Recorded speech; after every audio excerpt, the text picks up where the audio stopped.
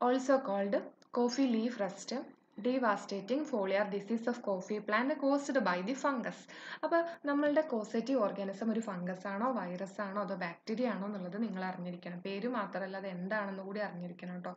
ചില ക്വസ്റ്റ്യൻസ് അങ്ങനെ കണ്ടിട്ടുണ്ട്, ഈ ഒരു കോസേറ്റീവ് ഓർഗാനിസം ഒരു വൈറസ് ആണോ ഫംഗസ് ആണോ ബാക്ടീരിയ ആണോ എന്ന തരത്തിൽ. അപ്പോൾ നിങ്ങൾ ഇപ്പോൾ ക്വസ്റ്റ്യൻസ് കണ്ടവർ തന്നെയാണെങ്കിൽ മനസ്സിലായിട്ടുണ്ടാവും.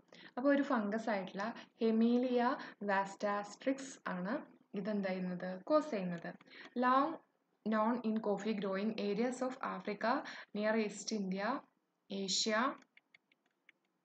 and Australia, coffee rust was discovered in 1970 to be widespread in Brazil, the first known infected area in the Western Hemisphere. Coffee rust destroyed the once flourishing coffee plantation of Sri Lanka and Java in late 1800s. An epidemic in Central America and Caribbean has decimated numerous plantations in the region since 2012. The additional point at home.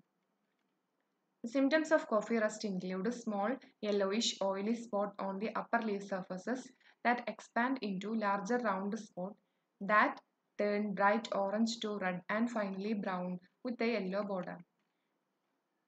Symptoms അറിഞ്ഞിരിക്കുന്നത് നല്ലതാണ്, കാരണം ആ ഒരു symptoms കൊടുത്തിട്ട് disease ചോദിക്കാം. The rust pustules are powdery and orange yellow on the underleaf surface. Later the pustules turn black, rusted leaves drop so that the affected trees are virtually denuded. Such trees have significantly lower coffee yield and usually die within few years. Coffee rust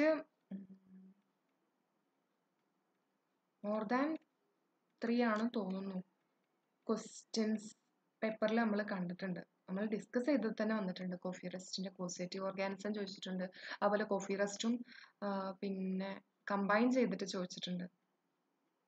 കഴിഞ്ഞ ക്ലാസ്സിൽ തന്നെ നമ്മൾ discuss ചെയ്തിട്ടുണ്ട് തോന്നുന്നു. Red rest of ടീൻ്റെയും causative organism ഏതൊക്കെയാണെന്നുള്ള തരത്തിൽ ചോദിച്ചിട്ട് നിങ്ങൾ കണ്ടിട്ടുള്ളവരാണെങ്കിൽ ഓർമ്മ ഉണ്ടാവുമെന്ന് വിചാരിക്കുന്നു. അപ്പോൾ റെഡ് റസ്റ്റ് ഓഫ് ടീ നോക്കൂ. Red rest caused by സെഫലൂറസ് പാരസൈറ്റിക്കസ് cast is the most important and long algal disease of tea. അപ്പോൾ എന്താണ് സെഫലൂറസ് ഒരു ആൽഗയെ കോസ് ചെയ്യുന്നതാണ് അല്ലേ, red rest of tea. The regular incidence of this disease and its effect on the growth and vigor as well as the yield potential of the tea called for investigation into the phenology and appropriate remedy of this disease.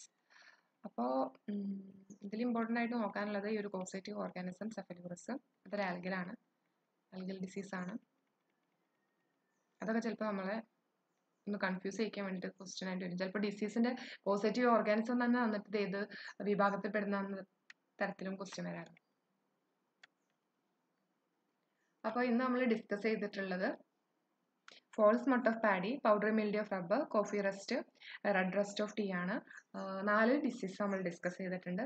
ഇനി ബാക്കിയുള്ള disease I think ഇനി നമ്മുടെ കയ്യിൽ 3 ഡിസീസും കൂടി കേട്ടോ നമ്മളുടെ syllabus പ്രകാരം. അത് നമുക്ക് നെക്സ്റ്റ് ക്ലാസ്സിലായിട്ട് ഡിസ്കസ് ചെയ്യാം. കുറച്ചും കൂടി പോയിന്റ്സ് ആഡ് ചെയ്യാനുണ്ട്.